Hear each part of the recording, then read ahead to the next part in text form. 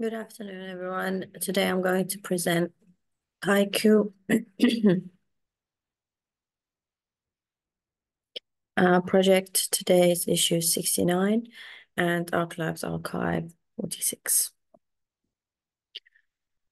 So as you know, the project is based on the idea of saving and rescuing what's left of coral reefs. So this is a healthy reef and this is a damaged reef image. So this is a mind map of what is the purpose of coral reefs in the world, in the sea and the oceans, and what is their importance and threats that the coral reefs are facing. One of them is bleaching, and the management of coral reefs. Our project, which is the Admanox object, the installation, will save coral reefs in the Dominican Republic, and it's an invention for non-humans and for humans and non-humans as well. It's based on the idea of an installation that is able to float. So the question of the project is, what architecture can you do when people are floating? And this is one of the examples that we looked at, which is a light installation that is done that we can take apart and adjust.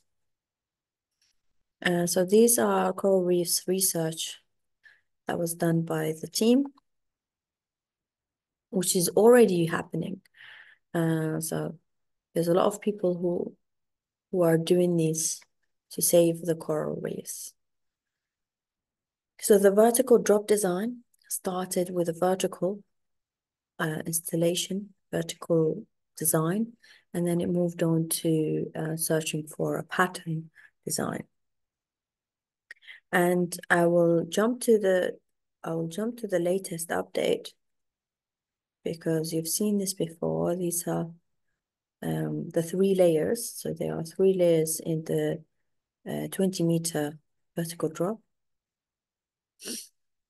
And we did some experiments in 3D printing to test this prototype.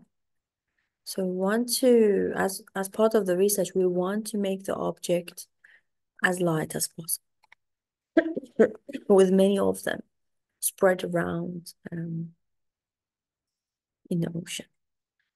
So this is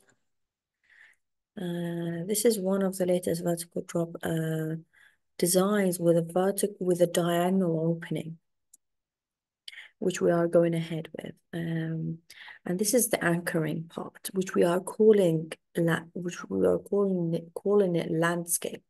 This is one of the trials, as if like it's branches of a tree. And this is another proposal. And this is the latest proposal, which I think it's a bit similar to the feedback that we received last time, which was on the 4th of December.